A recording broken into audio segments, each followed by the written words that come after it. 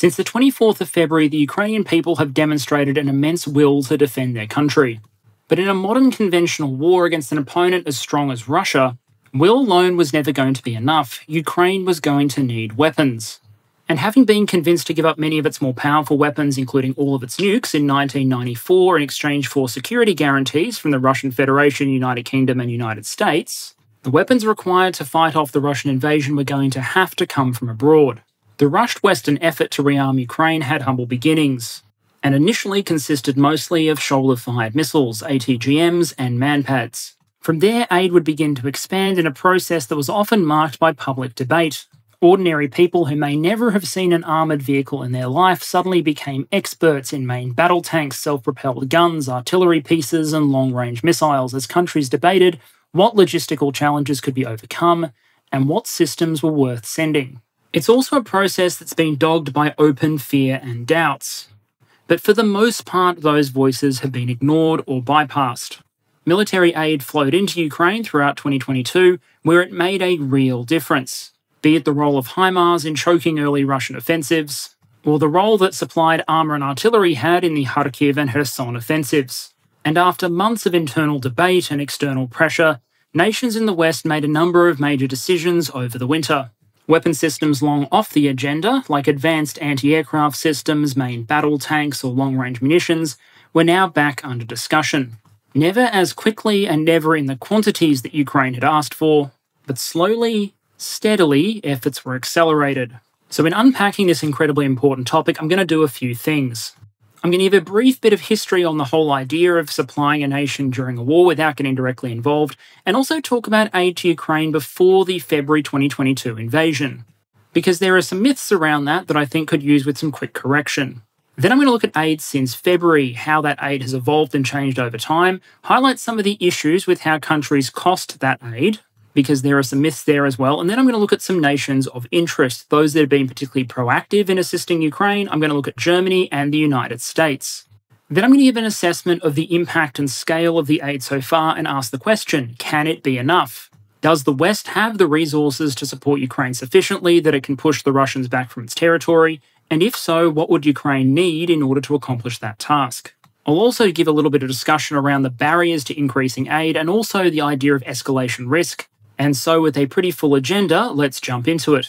The first thing to say is there's nothing new about the idea of resupplying a nation while it's fighting a war without entering that war directly yourself. Politicians and societies have regularly been more willing to risk treasure and equipment as opposed to committing their own troops. During the American Revolution, for example, for a long time before France committed troops and fleets directly, it was supplying the American colonists. But this idea of influencing a conflict without directly entering it really took off with the invention of the nuclear weapon. With wars directly between nuclear powers now a potential world-ending event, countries like the United States and the Soviet Union became particularly adept at fighting each other without actually fighting each other. Anyone who considers Western aid for Ukraine to be unprecedented or shocking really should turn their eyes back to the Korean War. Now, in Korea, the Soviet Union obviously wasn't involved in direct hostilities against the United Nations forces, which is why several Soviet pilots reportedly became aces and won medals for their combat accolades during that conflict. MiG-15s based in Manchuria would fly across the Korean border, engage UN aircraft, and then return home, assuming they couldn't be followed or attacked in Manchurian territory. To give a modern comparison, that would be like the United States taking a number of F-22 Raptors, painting them blue and yellow, putting American pilots in them, flying them from Poland into Ukraine, having those pilots shoot down a bunch of Russian aircraft while talking in really, really bad Ukrainian over the radio, flying those aircraft back into Poland and then saying the Ukrainians did it. But in the interest of avoiding nuclear war, the Americans basically went along with it, just as they did in Vietnam when Hanoi suddenly turned out to have one of the most complex air defense systems in the entire world, which was quite the achievement for a country with limited heavy industry and no rocketry program. The Soviets, meanwhile, would discover that this cuts both ways in Afghanistan, when the Mujahideen suddenly started shooting down helicopters and aircraft with state-of-the-art Stinger missiles. Who could have given them those, I wonder? My point is that from a historical perspective, there's nothing new or unprecedented about the current situation. Nor is the phenomenon even new in Ukraine, as from 2014 Russia began pouring weapons in to support its proxies in the Donbass. while the West began providing some tentative assistance to the Ukrainian military. And to say the Ukrainian army of 2014 needed the help would be an understatement. Just like in Russia, the 1990s gutted the Ukrainian army. But unlike Russia, there wasn't enough money for a massive investment surge in the 2000s. Nor were many powers in the country at all interested in building a stronger and more professional force. Instead, the force continued to be basically completely hollowed out by underinvestment, poor leadership, and endemic corruption. When Russia moved into Crimea, some Ukrainian officers willingly changed sides, while other units proved unable or unwilling to resist Russian movements. I've often been asked if there's a scenario where Russia could successfully have invaded Ukraine, and I don't like to speculate with regards to 2022. But in 2014, the situation was different. One wonders what would have happened if Yanukovych had remained in Ukraine, requested Russian troops to help stabilize the situation, and the Russian army had moved in force in response. We'll never know, but it's possible Ukraine may have folded then and there. Instead, the country began a long, painful process of military modernization, with the army needing to be thoroughly rebuilt almost from the ground up. To help with that process, Western aid was requested, and some was given. Now, it's important to keep this aid in perspective. You'll often see Russian sources claiming that the reason Russia struggled so much in its invasion, or indeed the reason it had to invade Ukraine in the first place, is because the Ukraine's force was NATO-trained, equipped with the latest and greatest in NATO weapons, and that this force was being built up to, you guessed it, invade Russia. It's funny how Russia always manages to make the West sound like some sort of supervillain. The reality was much, much more restrained. For much of the period 2014 to 2022, NATO assistance to Ukraine was primarily based on training capacity building. Perhaps 10,000 Ukrainians a year went through this sort of training, which was a narrow minority of the hundreds of thousands of Ukrainians who went through the army and fought in the Donbass during this period. Regarding weapons supplies, well, the situation is even more constrained. For years, America didn't even want to supply lethal weapons to Ukraine. And when supplies did start, it was relatively light equipment in relatively small quantities. Ukraine wasn't receiving tanks, APCs, jets, and artillery pieces. It was receiving night vision goggles, some counter-artillery radars, some patrol boats, medical equipment, and some Javelin missiles. Not exactly the kind of kit you need if your plan is to invade a nuclear power. Funding through foreign military financing and the Ukraine Security Assistance Initiative, so USAI, which you'll hear a lot more of throughout the rest of this presentation, was also relatively restrained. I've seen it argued in the comments that Ukraine's pre-war defense budget only being about $6 billion didn't matter because billions of dollars were flowing in from the West, which is, you might guess, a mild overstatement. In fiscal year 2021, the US provided through both FMF and USAI a grand total of $380 million. Now, don't get me wrong, for individuals, $380 million is a massively life-changing amount of money. With that sort of cash, you might even be able to buy a house in Auckland or Sydney. But when your goal is to rebuild a military from the ground up, it doesn't go particularly far. So contrary to the popular argument, I'd suggest the Ukrainian force of February 2022 wasn't some NATO army. It was a Ukrainian army desperately trying to modernize itself with some assistance from the West. And the type of aid it was receiving also puts paid to the suggestion that no one actually believed that Russia would be able to successfully invade Ukraine, which is another claim I see relatively often. The reality, of course, is yes, they did, both in East and West. Much of the last-minute assistance to Ukraine before the invasion is reported to have focused on insurgency tactics. The assumption was that Russia would overrun a majority of Ukrainian territory, and that Ukraine would eventually win through driving the Russians mad with a sustained insurgency. And if you think someone is going to have to act as an insurgent, you don't supply them with heavy artillery and tanks. It's kind of hard to handle the logistics and sustainment on an Abrams when you're hiding out in the middle of a forest. And you can't exactly park the thing in a civilian garage and just blend in. But the Ukrainians had taken some of the cultural transformation on board and were resolved to defend their country. And when the invasion came in February, they worked with what they had: Soviet tanks, Soviet artillery, Soviet air defenses. Now, if there had been no Russian invasion in February 2022, it's possible that Western aid would have continued more or less as it had. But Russia's decision to pivot to a full-scale invasion changed things. Suddenly there was a major conventional war in Europe, and once the Ukrainians proved capable of making a fight of it in the first few days, old objections and doubts began to drop away and the Western weapons began to flow. We've talked about the first few months of the resupply effort before. Through February and March, the absolute priority was given to introducing as many simple weapons to Ukraine as possible, things that would help them stop the tank thrusts and counter Russian helicopters. For this, ATGMs and manpads were perfect. You could train a person on them in a couple of days, you could ship them by the hundreds using aircraft rather than slow-moving ships, and thousands could be drawn down from existing stocks. If it could be fired from the shoulder, it went.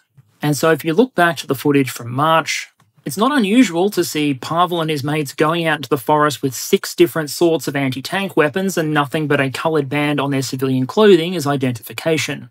Meanwhile, Kyiv's artillery and armour were all essentially Soviet or post-Soviet systems. When Ukrainian artillery smashed the Russian offensive towards Kyiv, that was using Soviet guns and Soviet-era ammunition.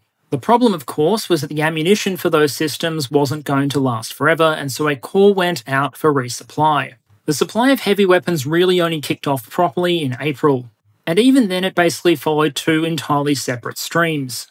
The heaviest equipment, the tanks, the self-propelled guns, and the infantry fighting vehicles, those were coming from places like Poland and the Czech Republic. These were all Warsaw Pact-era systems, T-72, Akatsiya, BMP-1s, things that Ukraine already had the logistics and the training to support. The US and some of its allies, meanwhile, lacking a large supply of Soviet-era equipment, looked for NATO-standard kit that could be introduced with less training and less logistics compared to its most advanced systems. Initially, they settled on things like the M777 towed howitzer. Perhaps the most impactful system to be introduced during this stage was the American HIMARS rocket artillery system.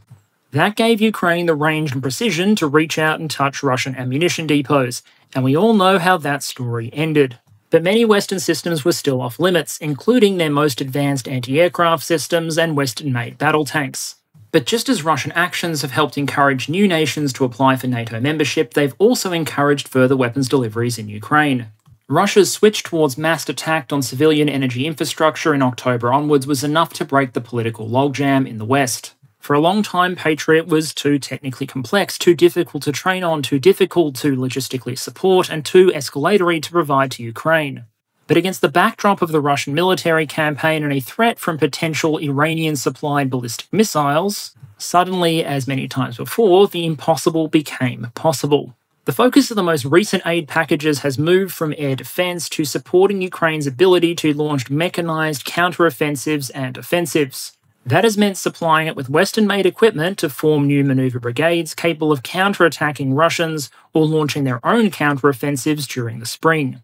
That meant Western-made battle tanks, Western infantry fighting vehicles, and more Western self-propelled guns. Never in the quantities or as quickly as the Ukrainians would like, but January did see a number of these systems announced. One does wonder if the history books will remember the Free the Leopard campaign, and how teachers in the future will explain to their students that people wore leopard print in order to lobby for the delivery of main battle tanks, or the threats, now already forgotten, that the supply of these vehicles would spark nuclear war. Apprehension over a potential Russian spring offensive also led to a surge in announcements of new support for Ukraine from its Western allies. One of the primary mechanisms used by the US to send weapons to Ukraine is the presidential drawdown. This represents the president authorizing the transfer of weapons from existing US stockpiles to Ukraine. And as the graph on the right shows, in the month of January alone, more drawdowns to support Ukraine were announced than in any quarter of calendar year 2022. The increases in European aid were similarly dramatic, particularly when it comes to heavy weapons. Of all the self-propelled guns announced for shipments to Ukraine, about a third were announced in January alone, along with all the Western MBTs and infantry fighting vehicles that have been pledged at time of recording. Now, of course, Ukraine would have much preferred if these systems had arrived in 2022, or if they had been announced in larger quantities. But on paper at least, the trend is there. With the taboo against sending battle tanks and infantry fighting vehicles now broken, there are really only 2 major capabilities that Ukraine is asking for that it has not yet been supplied with, at least at time of recording. The first is replacement aircraft for Ukraine's battered air force. The other, of course, is long-range strike weapons. weapons that will enable them to threaten Russian logistics targets far behind the lines. Here, Ukraine's ask range from the relatively short-range ground-launched small-diameter bomb through to the longer-ranged ATACMS system, all the way through to air-launched cruise missiles like Storm Shadow. Now, all of these systems have previously been requested by the Ukrainians and denied by their Western allies, which, based on past precedent, means that most will probably eventually arrive. So if that's the broad way in which aid has evolved, how much has actually gone? Because according to Russian state TV, the answer is both not enough to matter in any way, shape or form, but also enough to merit the nuclear annihilation of Paris, Berlin and Washington DC. Oh, and Scotland. I always forget Scotland. Now, on one hand, you'd think counting how much aid has gone to Ukraine would be relatively simple. There are organisations like the Kiel Institute for the World Economy that put together these nice graphs compiling all of the various aid announcements from countries around the world. And you'd think that makes it simple. You just look at the chart and you can see that between the 24th of January and the 20th of November 2022, the US supplied a little less than 50 billion euros worth of aid to Ukraine. But while that might give you satisfaction of thinking for a couple of seconds that you found a clear and unambiguous answer, you then might pause to think, wait a minute, haven't you heard figures of 100 billion for US aid to Ukraine before, or numbers that are far lower? What on earth is going on? Now, when I first started doing videos on the war in Ukraine, one of the bits of advice I got from a more established YouTuber was to always keep things interesting for the wider audience. And I'm going to prove how much I value that advice right now by talking about everyone's favourite topic, accounting treatments and definitions. Because unsurprisingly, when you talk about the figures for aid to Ukraine, not everything is as it seems. So for the 6 of you still listening, let's dig a little deeper. The first thing is that there is no one out there policing what a government can and cannot classify as aid for Ukraine. If you listen to the news, for example, you would have heard that in December the United States Congress passed a Supplemental Appropriations Act to support Ukraine to the tune of $45 billion US. President Zelensky even sent out a tweet, I believe, thanking the US for $45 billion in additional aid. But that $45 billion included some things that you might, if you were a cynic, suggest weren't direct aid to Ukraine. $12 billion was for weapons to replace those that the Americans had previously sent to Ukraine. Another $7 billion was for US military operations in European Command. Then there's the question of how you cost financial aid. There are a lot of different ways to give financial aid. You can give someone grant money, you can give them a loan guarantee, wherein you promise to pay someone else if they default, or you can give them a loan.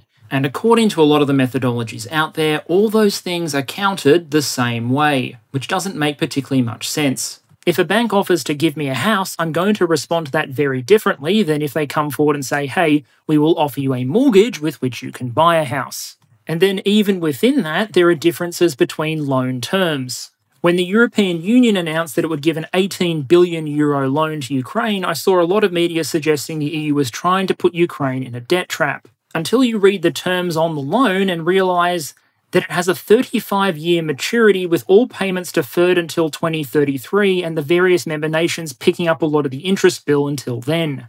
Once you account for the time value of money and what 40 years of inflation will do to an initial sum, that starts to sound a lot more like a grant than, say, a 2-year short-term loan. In other words, when you see totals for aid to Ukraine, be aware that the accountants might have been a little creative in terms of how they built out the numbers. Just like a boss deciding that the lease on their holiday home by the beach is in fact their business legitimately leasing additional office space, interesting decisions can be made. And then even if something should legitimately be included, there's the question of how much it should be valued at. Because when you're supplying particularly old or moribund equipment, supplying it can actually be a saving rather than a cost. I've got an article there from 2013 talking about a time when the US supplied more than 1,000 M113s to Iraq. These things had been stored at the Sierra Army Depot for close to 20 years, and the argument was the cost of storing and demilitarizing them was so high that supplying them to Iraq actually realized a saving to the US government of something like $31 million. Realistically, there is no way the US government ever would have sent those M113s into service again. And a similar argument can be made for a lot of the Iraq and Afghanistan surplus Humvees and MRAPs that have been sent to Ukraine. So saying that sending these vehicles costs the equivalent of the full purchase value of the vehicle might be legitimate in an accounting sense, but it doesn't really tell the full story. Similarly, if a country provides foreign military purchase funding to Ukraine to buy weapon systems from their industry, the way countries like Germany or the United States have, well, that too isn't really a one-to-one cost. Because the money is flowing immediately back into that country's economy. Some of it is being collected back in taxes on the company or the workers that are earning their wage there. I've often made the joke that you can't pay teachers or public servants in armoured personnel carriers, and the argument's glib, but it remains true. Sending surplus military equipment just isn't the same as handing over cash. And that is before you even get to the question of how things are priced for the purpose of announcing a dollar value. If you look into some government announcements, or if you dig into the methodology of the Kiel dataset, you'll see some pretty generous assumptions being made. Because what is often used is the replacement cost of a system. And I imagine many of you can already see the problem here. If I grab a 30-year-old M113 from storage and send it to Ukraine, the replacement cost is how much it would cost me to buy a brand new M113. But a brand new vehicle and a 30-year-old one aren't exactly the same thing.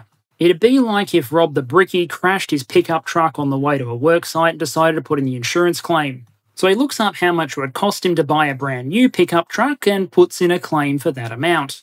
After all, he had a pickup truck and now he needs a new one. Who cares if the previous one was a 30-year-old shitbox? Now, when Rob does it to get a new ute, it's insurance fraud, but when a government does it, it's a little more complicated. Digging into the data, it's perhaps most obvious when it comes to the pricing of artillery ammo. In the Kiel dataset, a 155mm shell is generally priced at $3,800 per unit. That's enough in 2023 to buy you a pretty good quality 155mm brand new shell. But shells have a lifespan, and most of what is being sent is not brand new and top of the line. So while I'll use dollar values from the various aggregators throughout this presentation, I just want to suggest that generally when you're talking about military aid, it's probably better to count how many tanks, how many artillery pieces, how many rounds, than it is to count how many dollars they're supposedly worth. And to that end, you can see some pledged figures for certain system categories on the right there. 2,200 infantry mobility vehicles, that's mostly Humvees, 1,450 APCs, 925 MRAPs, 550 approximate tanks, 400 infantry fighting vehicles, and roughly 800 artillery pieces of various types, pledged since the war began. And even then you have to be careful because within categories, not everything is created equally. A BMP-1 and a Bradley are both infantry fighting vehicles, but they're not equal.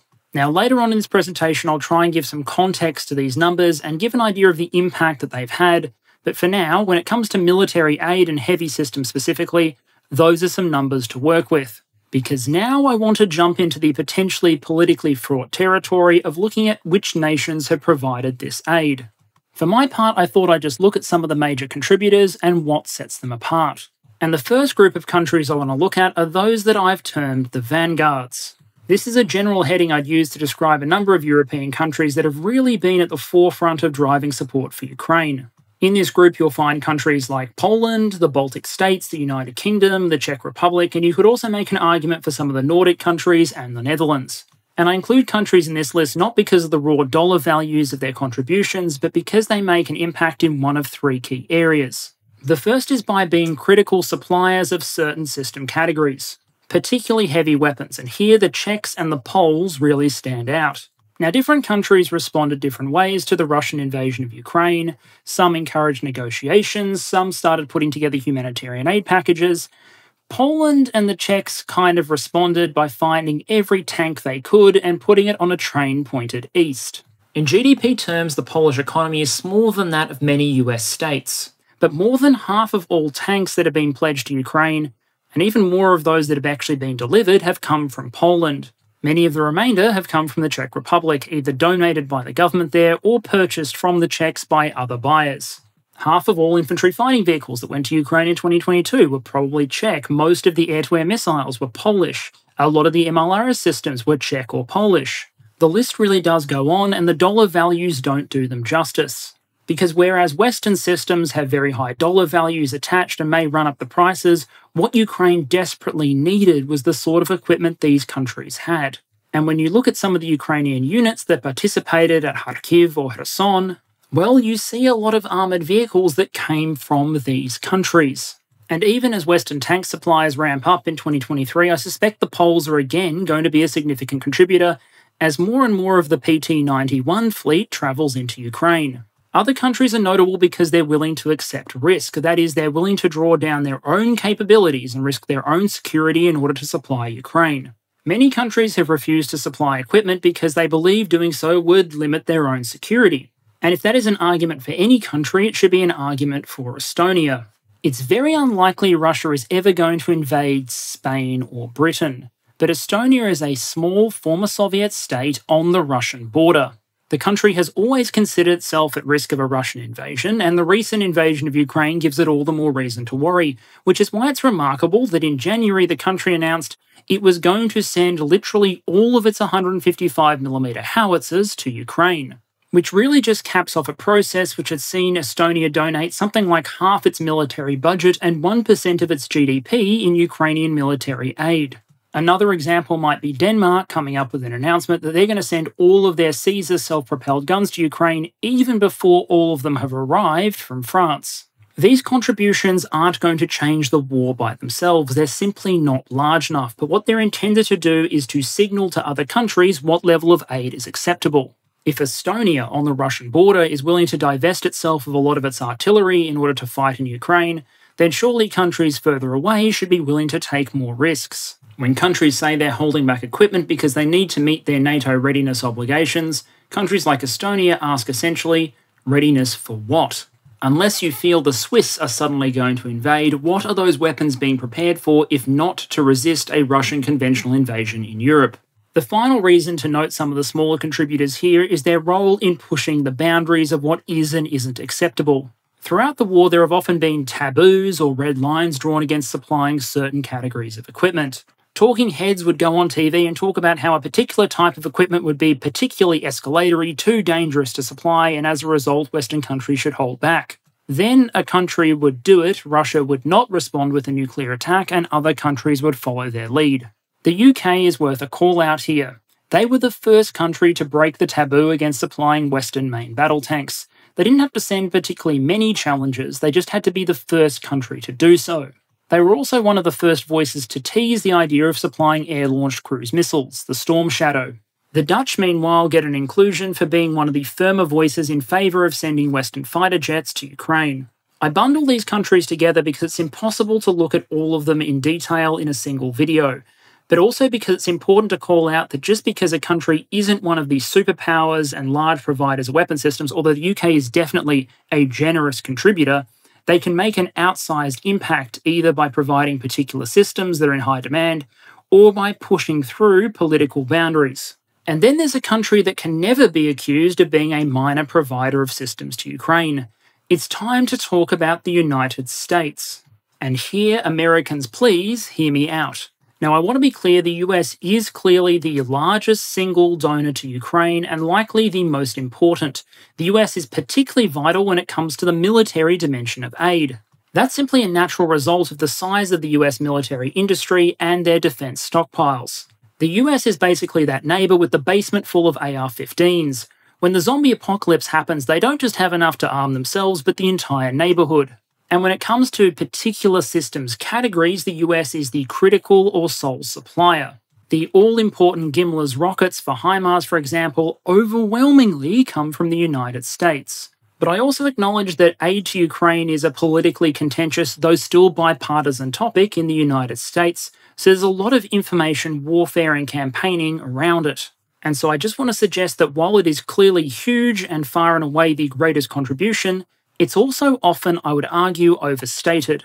I've seen comments on my YouTube videos claiming figures as high as $300 billion for US aid to Ukraine, which would come as really surprising news to the Ukrainians because at that point they'd be massively outspending the Russians. Now, since the Ukrainians aren't actually receiving aircraft carriers and railgun-equipped battle tanks, usually there's just some double counting going on. For one, when Congress votes money for a Ukraine supplemental, often media will report that the entire sum is going to Ukraine. We've already talked about the fact that that just isn't true. But then what will happen is after Congress has voted the money, the White House will periodically announce how that money is being spent. These are the packages of $400 million, $1 billion, $2 billion, $3 billion, with a list of weapons attached. Often people will assume that that is new spending in addition to what has been announced by Congress. In reality, it's the same money. Congress has authorized the spending, now the White House is announcing that it is being spent. When people add all those announcements together, they're double counting. Finally, there's the problem of costing individual contributions. We've talked about that problem before. A lot of what the United States sends is not shiny and new, it's stuff towards the end of its service life. It's javelins with a couple of years left on their use-by dates, it's ammunition from older stocks first, it's vehicles that have been in storage over a long period of time. So when external aggregators look at those announcements and estimate the cost based on replacement value, they're kind of overdoing it. I don't say any of this to attack the aid that the US has provided to Ukraine, just to encourage people to look at numbers a little critically when they're reported in the media. Now, with the accounting caveats out of the way, let's talk about what the Americans have actually provided. Because here the appellation guns, lots of guns, is entirely appropriate. I'd argue the US has actually been one of the more cautious actors when it comes to supporting Ukraine, at least relative to its available resources.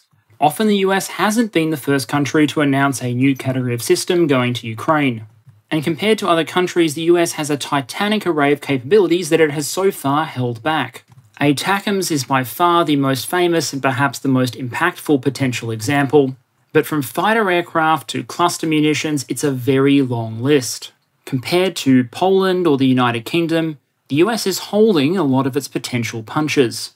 But such are its resources that when it does commit, it has a tremendous impact. You can see a partial list there put together by the Congressional Research Service, and there's a couple of highlights that stand out. The 38 HIMARS systems were game-changing.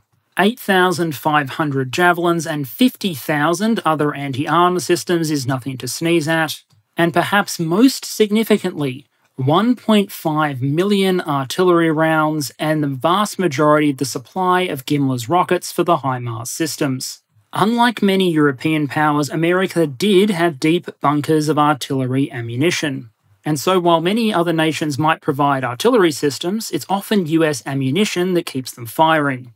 And then there's a final point that can't be walked past, and that's the role of the United States in providing deterrence during this whole event. Uncle Sam is the heavy hitter of Team NATO. He may not live in Europe, but Russia and the Europeans alike are very aware of the fact he's only one short plane flight away. And whatever the Russian propaganda might say, recent experience leaves no doubt that in a conventional conflict, the Russians would be overmatched by American capabilities. And as a result, America plays a critical role in the conflict by simply existing and looking threatening. One of the reasons that the Poles, the Czechs, or the Baltic states can afford to safely send all of their military equipment to Ukraine without bowing to Russian nuclear intimidation is because they live under a US security guarantee. They live under the US nuclear umbrella. And so the United States gives a sense of confidence to the entire alliance. You won't find that listed on any aid package, but in geopolitical terms, it does make a difference. And then to round out our look at major contributors, and at the risk of starting a major fight in the comments section, let's talk about Germany. Because depending on who you ask, Germany is either one of Ukraine's most important allies, or an obstructionist barrier that just keeps getting in the way. Now, to try and be as fair as possible to the German situation, you cannot, in my view, divorce a discussion of German military aid to Ukraine without considering Germany's unique history and political situation. Just as the Soviet Union's World War II history and memory shapes Russian culture and behaviour, Germany's memory of World War II shapes its. The country is deeply pacifistic to the point where it's nervous about developing even its own military capabilities. And as a result, perhaps no nation has had to come further in its view on military aid to Ukraine than Germany has. Before the war began, Germany was against lethal aid in totality. For the United States, arming a friendly country that is fighting against the Russians is basically a national tradition. It's on the little bingo checklist that every administration needs to tick off. But for Germany, this is something very new, something very different, and something that is politically fraught. There are divisions on aid within the German coalition government, and there are divisions within Germany itself. So whereas a Polish government that didn't want to send weapons to Ukraine would probably have to post guards to make sure that regular citizens didn't steal them and transport them there themselves, the German government needs to go through deliberations and careful public messaging. According to many of the public figures, Germany is the second largest contributor of assistance to Ukraine once its share of European Union aid to Ukraine is taken into account. The second largest contributor of aid to Ukraine after the United States is actually the European Union as a collective, and a lot of the contributions to that budget come from Germany. Now, of course, pricing that assistance is very difficult to validate, but given the sheer size of the German economy, that level of generosity puts them in roughly the middle of the pack, sitting around the same place as Finland and Norway at roughly 0.3% of GDP. Now, a lot of that aid is financial and humanitarian in nature. Germans seem very, very willing to pay in order to support the Ukrainian economy, to help repair Ukrainian infrastructure, to accommodate Ukrainian refugees, to ensure the humanitarian needs of the Ukrainian population are met. These things are not a challenge in Germany politically the same way military assistance is. And the country has likewise so far been willing to bear the costs of decoupling itself from Russian energy imports and spending huge sums in order to stabilise its economy during that transition. Military aid, by contrast, has always been more contentious. And when Germans retort that the total volume of military aid from the country to Ukraine is significant, they definitely have a point. Germany has provided a range of systems and is one of the major contributors by value. They haven't provided the raw number of tanks the Poles or the Czechs have, for example, but they have provided a range of valuable systems: self-propelled guns, bridging systems, shoulder-fired ordnance. They've recently announced the Leopards, the Marders, the RCH-155s, which is another type of self-propelled gun, and they're going to be one of the donors of a Patriot battery to Ukraine. There will be a link in the description of a list maintained by the German government of all of the military aid the country has either sent or intends to send to Ukraine, and it's a significant list. Everything from fuel additives and heavy vehicles to winter clothing to reconnaissance drones. The main criticism of German military aid, therefore, isn't its total euro value. I'd argue instead it's the government's messaging and also its approach to authorising industry and other nations to transfer German origin equipment to Ukraine. Now, the two problems are distinct but related. The first problem is on speed and proactivity and its relationship with authorisations. Germany has had to have slow and deliberate deliberations around each new class of weapon system that it agrees to supply to Ukraine. Now, I am not a German, but I would observe that this seems to be related both to those political considerations we talked about earlier in terms of the nation's history, coalition politics, but also a genuine desire to not be in the forefront, to not be the first to escalate, to always act in coordination and collaboration with others. As Scholz said, we are never doing something just by ourselves, but together with others, especially the United States. The problem, however, is because Germany is one of Europe's major weapons producers and many countries have purchased German hardware, and those countries cannot ship that equipment without German approval, then it's possible to end up in a situation where Germany would like other countries to lead, but those countries require German permission to lead, which Germany would classify as leading and therefore refuses. Nations have faced similar problems concerning weapons of Austrian or Swiss origin. One does wonder if this will become an ongoing threat to the German arms industry, compared to competitors like the Republic of Korea that may not impose as stringent conditions on export licensing. I would also observe that German messaging was often confused. Throughout this crisis, German ministers have made statements that appear to contradict each other.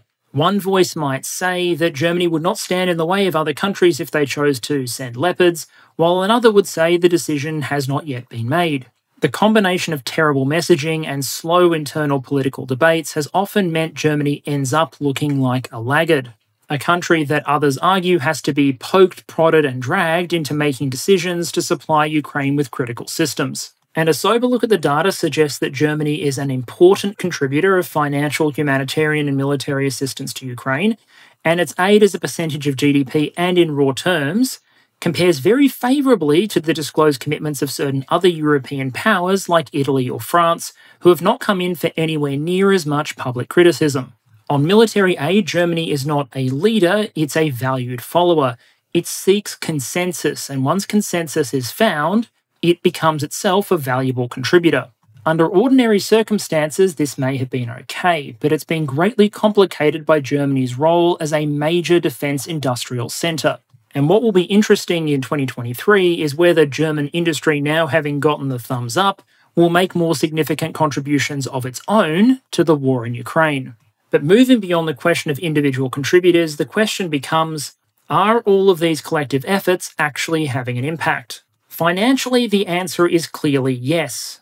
The cost of the war to Ukraine is enormous, and by some estimates, half of Ukrainian GDP is currently directed towards the war effort. And yet, while times are tough, the Ukrainian economy and budget are largely holding together. GDP declined by less than expected in 2022, and some projections are for as much as 2% real recovery in 2023. Inflation is bad at 20%, but it's far worse elsewhere in the world. And financial aid announcements from the United States and European Union mean that Ukraine's projected government budget deficit for 2023, essentially the cost of running the war, has essentially already been accounted for. Whatever debates are had about the speed and adequacy of military resupply, on financial aid the point is clear. Western financial aid has succeeded in stabilising the Ukrainian wartime economy. And while conditions are difficult, as long as the aid continues, Ukraine will have the economic ability to fight on. Similarly, it's important to not forget the impact of humanitarian aid and refugee costs. Billions of dollars of humanitarian aid flow into Ukraine, Poland, and other countries in order to provide for those individuals who've been displaced by the war. It seems odd to gloss over the fact that literally millions of people, primarily women and children, who have been forced to flee their homes, have been fed and given shelter and welcomed into other countries. That shouldn't be glossed over. In some countries, it's estimated the cost of supporting all these refugees. I think in Poland, Kiel's estimate is as high as 1% of GDP. Now, obviously, many of those refugees then take up jobs and help grow the local economy, but it is still a significant effort and a major contribution. There was a time in the past where some of my family were refugees with nowhere to go, so it is rather heartwarming to see countries throw open their doors with such generosity. But wars are not won by humanitarian aid alone, and so it's now time to look at military aid by the numbers. And I'll give you the TLDR up front. So far, military aid to Ukraine has been enough to make a very significant impact, but not enough to meet the total need. The graph in front of you shows three figures for a number of systems categories: tanks, AFVs, IFVs, etc. In blue down the bottom, it shows the OREX visually confirmed losses for the Ukrainian military in each category. So, for example, nearly 500 infantry fighting vehicles. The orange bar is the number that have been announced for resupply, not necessarily delivered, but announced by Western countries for resupply. And in yellow, I've got the figures of equipment captured from the Russian military, weighted. What do I mean by weighted? I've assumed that for every 3 tanks, for example, Ukraine captures, 1 can be made operational. Now, once you net out those figures, you get these bars here. This is the net impact of resupply and captures minus visually confirmed losses. And it shows that military aid in most categories has been enough to cover for visually confirmed losses. Ukraine has likely gained tanks overall, for example. It's likely gained a lot of APCs, MRAPs, and infantry mobility vehicles. And so inevitably, there will be someone in the comments asking, hey, Perun, if they've gained equipment in most categories, why are they still asking for more? And there's a few ways to answer that question. The first is pretty simple. I'm using visually confirmed losses, so actual losses are likely to be higher because not every loss is going to be documented with a photo or a video. The second is that even if Ukraine had enough to replace its pre-war losses, it doesn't have anywhere near enough to provide for an army that has massively increased in size since the start of the war. Since declaring general mobilization, the Ukrainian military has enlarged several times over. The territorial defense has absorbed hundreds of thousands of additional recruits, and the army has been massively enlarged. And all those new recruits would be really happy if they could be supplied with some heavy equipment. It's going to be a lot easier for them to do their job if they have infantry fighting vehicles and artillery than if they have to make do with some RPGs and AKs. The Ukrainians have been very clear they want to create new brigades with Western standard equipment to enable offensive operations, which means even if they still had their entire pre-war stock of equipment, which they clearly don't, they would need a lot more to enable those units to be properly equipped and stood up. And the final point is because in a war, You're always going to want more stuff. And the more equipment you have, the greater extent you can substitute firepower for manpower and end up with reduced casualties. To take a historical example, by 1944, I think we can all agree that the Allies were going to win the war. They massively overmatched by that point the Germans and the Japanese. And yet, what was the year in which all of the Allied powers reached record levels for their output of all sorts of war materiel? From artillery shells to aircraft, well, it was 1944. Because there is no kill like overkill, and there is no incentive to ever have a fair fight. And it's in that sense that these numbers start to become inadequate. It may have been given just enough tanks and infantry fighting vehicles to offset its losses, but nowhere near enough to create the kind of army it feels it needs in order to beat Russia quickly or efficiently. But there's a lot more to this picture than just a count of how many tanks or SPGs that Ukraine has been supplied with. Ukraine hasn't just been provided with weapons, it's been provided with a range of capabilities that no amount of old Soviet hardware ever would have given it. Sometimes you need a specific tool for a specific job. If I want to move cargo, I'd rather have one truck than 4 Lamborghinis. And so Ukraine has received a lot of specialist capabilities from the West. HIMARS gave it a precision weapon system it could use to target Russian logistics. HARM gave it a weapon against Russian air defences. Starlink gave it a method for keeping units connected to the internet even when critical infrastructure was under severe strain. And so if you want to assess the total impact of Western aid, you have to take all these into account as well. Adding 4 systems to the MLRS column may not seem like much, but the combination of 4 HIMARS systems, crews that didn't sleep, and Russia concentrating its ammunition depot in range of Gimler's rockets led to some of the most impressive fireworks displays in modern history. And I've talked before about the impact some of these invisible categories of aid can have. We've talked before about how difficult it is to train up personnel to do depot-level or factory-level maintenance on advanced systems, and also how difficult it is to set up large factory complexes and repair shops in Ukraine, where they could be attacked at any moment by Russian missile systems. And so part of the answer has been to move the repair shops into Poland, the Czech Republic, or Lithuania and other countries, and do a lot of this repair work there. It also means Ukraine can start using a system without needing to spend 9 months training its personnel on a full ability to maintain and repair the thing. When German-supplied self-propelled guns started having issues, they could be sent to Lithuania for repairs and then back to Ukraine. The Ukrainians needed to understand how to drive it, make it shoot, and do basic field-level repairs, but they didn't need to learn how to comprehensively rebuild one after it suffered significant battle damage. Even in Ukraine, this sort of approach can have a significant impact. There are plenty of reports of something breaking, and Ukrainian troops who may be actively in a war zone essentially dialing tech support in the United States or Europe and asking how to fix a problem with a particular system. One hopes those call centres have particularly good customer service, because I'd hate to hear hold music while I was under artillery fire. And then there's the effort to set up training support and training grounds for Ukrainians outside the territory of Ukraine itself. The United Kingdom was the first one to come up with a major initiative, and they've announced they want to train 20,000 Ukrainians in 2023. Given the size of the British military, that is a very major training effort, and it is assisted by other countries like Finland and Australia. The EU program, by contrast, aims to train 30,000 Ukrainians, while the American program, well, there's no one consolidated program. They're doing combined arms training in Germany, they're doing separate programs for particular systems. Totaling them all up gives a very rough estimate of about 10,000 people per year. Now, already that's a significant increase over the targets for 2022, but there's probably still significant room for further expansion. And the Ukrainian military would certainly benefit from being able to send new raw recruits overseas, say to the United States, in order to do critical training there and take those skills back to Ukraine.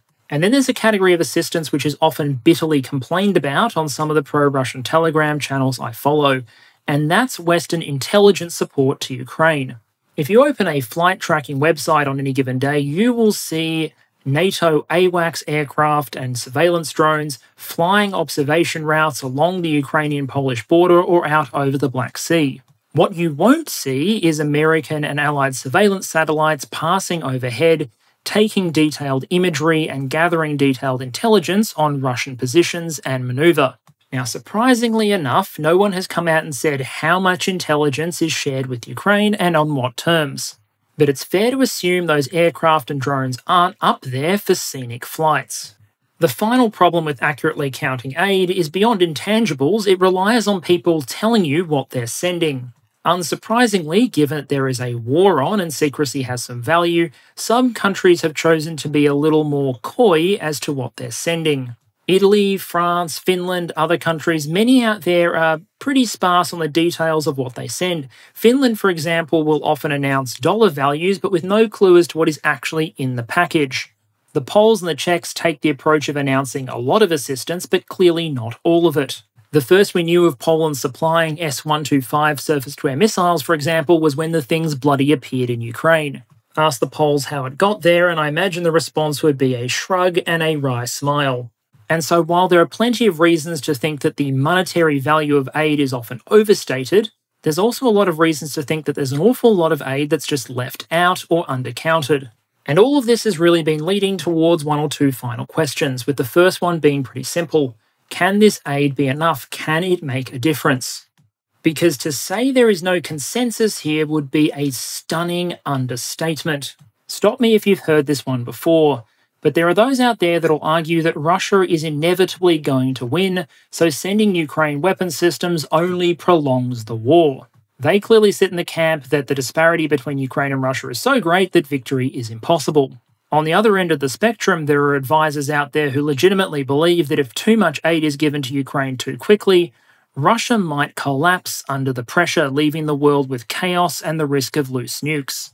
Now, I don't claim to be able to predict how the war in Ukraine will end. There are too many unknowns, and that's not the business I'm in. But I can analyse the inputs and outputs. I can look at the critical decisions, and I can do math. And if we're only concerned with the material, then I think the doomsayers have got it wrong. In making that determination, it's important to remember there are 4 key barriers to providing additional military assistance. The first is logistics. We've heard about this a lot, that a system is too complex, will take too long to train on, it's too heavy, it's too difficult to maintain. Those challenges are very, very real, but at the same time, they're usually time-bounded and often overblown. Time and time again, Ukrainians have proven more capable of absorbing training and new material than was expected.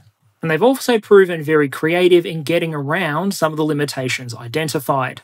With enough time and enough focus, logistical difficulties can be overcome. The Abrams, for example, is a demanding beast. But Australia, Morocco and Egypt aren't exactly superpowers and manage to maintain the thing just fine. Now, I'm not saying Ukrainians will start repairing Abrams using a washing machine, a microwave and a broken down tractor. But this is a nation that has gone from operating primarily old Soviet kit to basically the entire extended European armoured park in the space of a year.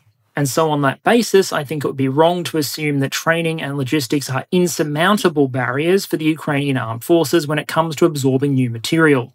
And importantly, those challenges become less as new systems mature in Ukrainian service. Learning how to maintain and operate Bradley's 0 through 100 is going to be very challenging. Doing the same for Bradley's 101 through 300 is going to be considerably less difficult.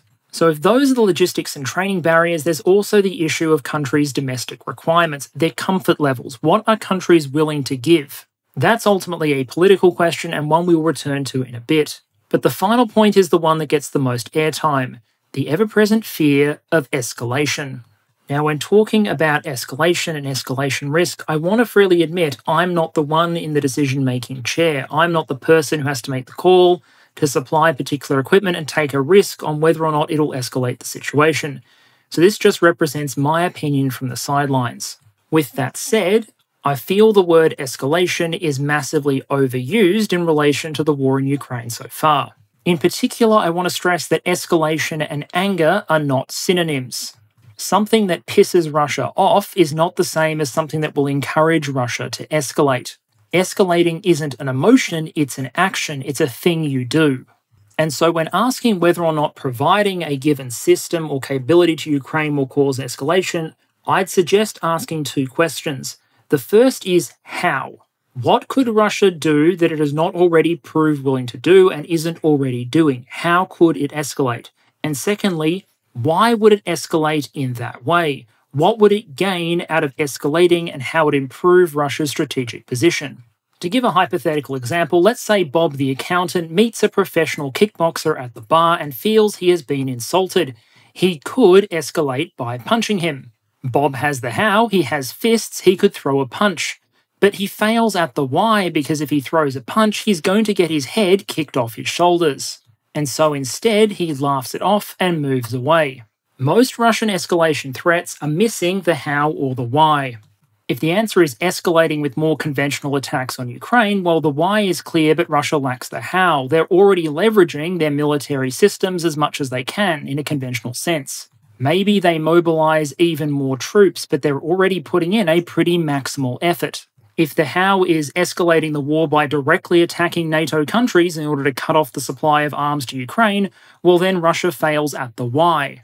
Because a sober assessment of the balance of powers suggests that Russia would get its shit kicked in by the NATO alliance as soon as someone smacked the Article 5 button. And I've already done an entire video on why Russian nuclear escalation is a bad idea for them. And so time and time again, Russia's response to increased Western military aid has been to do nothing because there are very limited options available to them in the first place. Instead, I would argue the most escalatory option is to give Russia the impression that if it keeps fighting, it can eventually win. If Russia believes Western resolve may fail, that deliveries may drop off or be insufficient, then it is encouraged to escalate to apply more conventional military force in the hope that that will eventually break Ukraine and achieve their war objectives. Whereas if the balance of forces suggests that by fighting on, Russia is not going to obtain its objectives and instead is going to suffer losses for no real gain, well then it's going to be encouraged to come to the peace table. The argument that nuclear powers cannot lose wars because they will always escalate to the use of nuclear weapons is just a historical and logical falsehood. America, the Soviet Union, Russia, these are all countries that are nuclear powers that have lost wars. Russia lost the First Chechen War despite arguing that Chechnya was an integral part of the Russian state. And no one in Argentina legitimately thought the British would nuke them over the Falklands. And so while escalation is obviously something that politicians need to pay attention to and carefully manage, in terms of assessing the hypothetical potential of Western military aid, I'm going to assume it isn't a barrier to the West supplying what it has available. And when it comes to the numbers between the West and Russia, it isn't even close.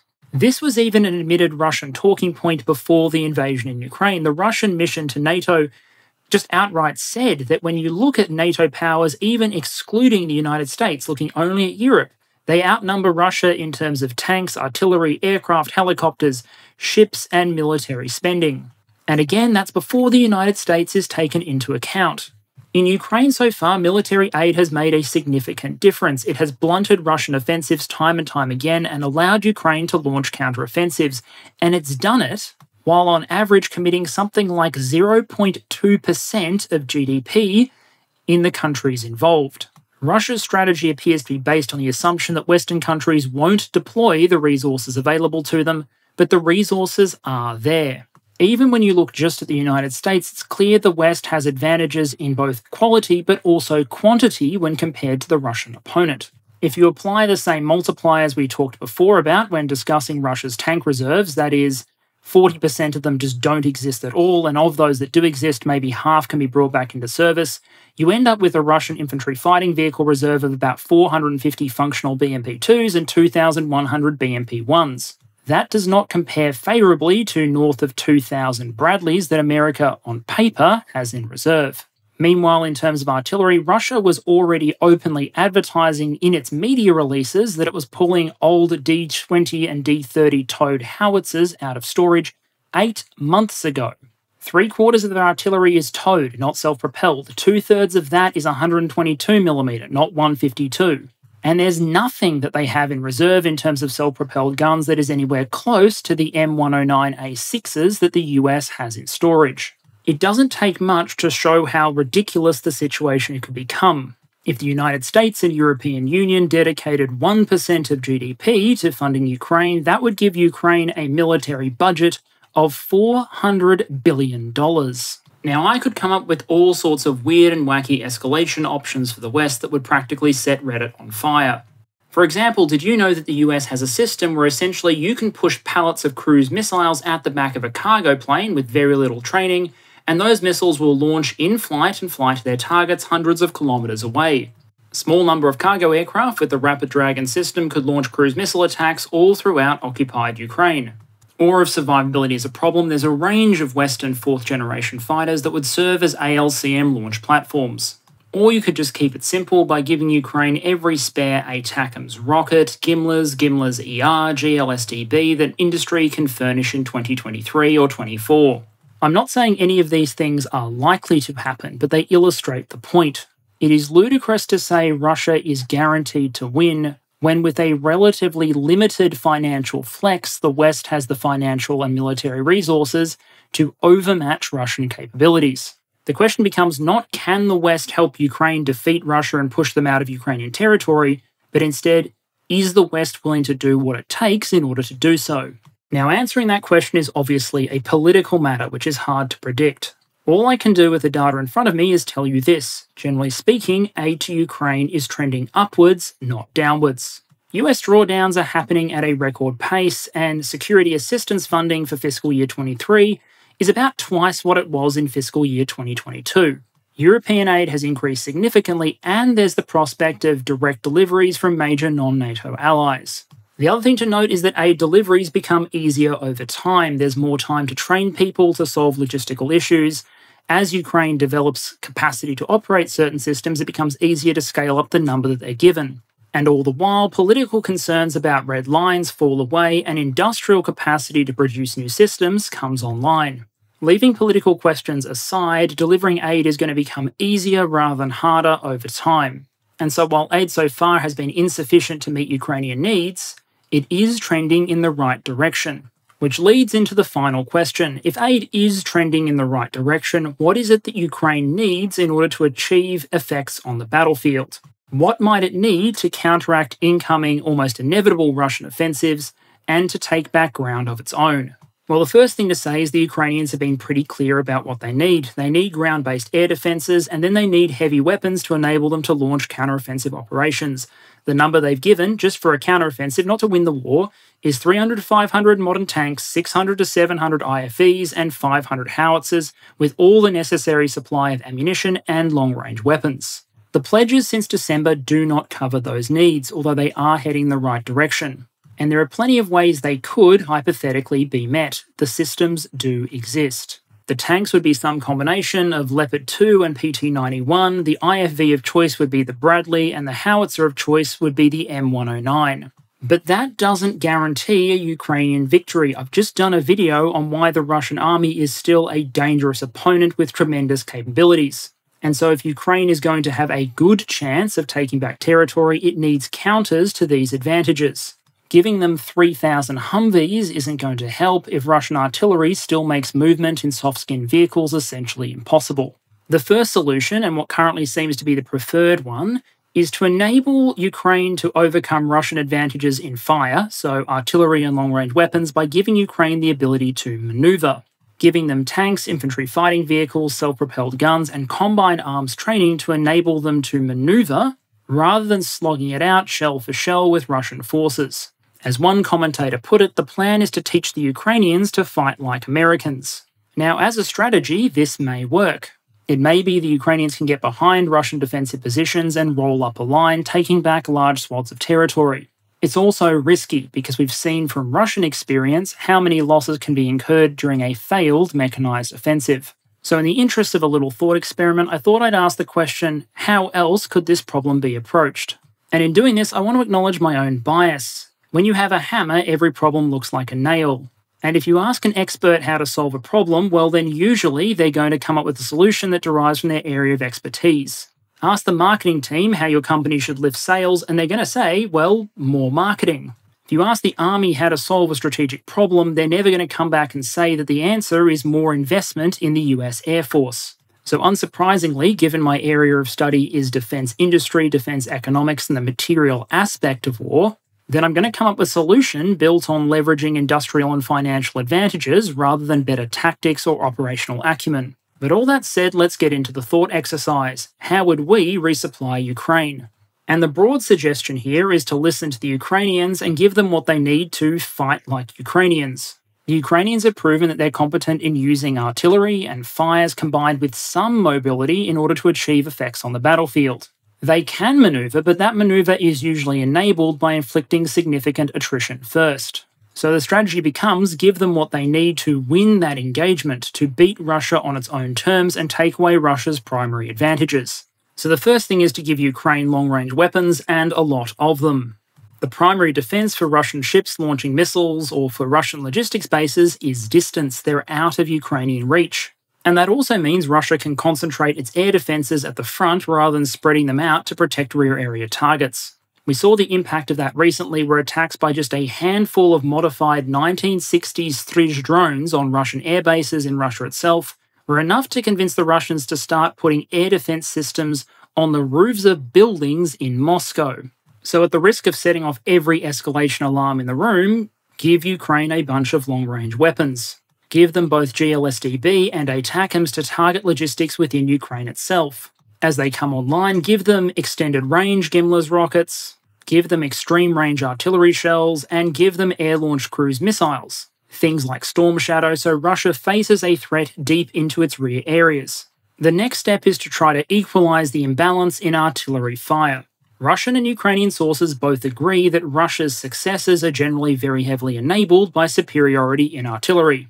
But what the Russian artillery reserve has in numbers, it loses in modernity, precision, and maximum range.